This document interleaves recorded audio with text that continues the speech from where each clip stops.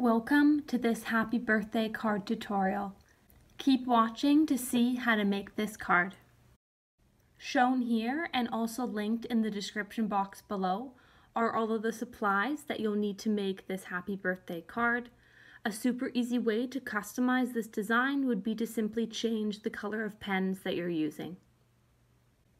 The first step is to take your pencil and draw out the design on your base paper or cardstock that you're using for this card. Apologies for the poor quality of the video here, but on the right you can see basically the template that I also have linked in the description box below, and that's essentially what you want to draw in pencil on your paper. Once you have that complete, take your silver pen and simply trace over all of the pencil lines that you'd previously drawn. I started with the candles at the top of the card, and then I slowly worked my way down. So then I kind of drew these 4 different sections that the words sit in. And to get the lines as straight as I could without using a ruler, I rotated the card to make that a little bit easier for me. However, if you want really straight, precise lines, just use a straight edge or a ruler to get that effect.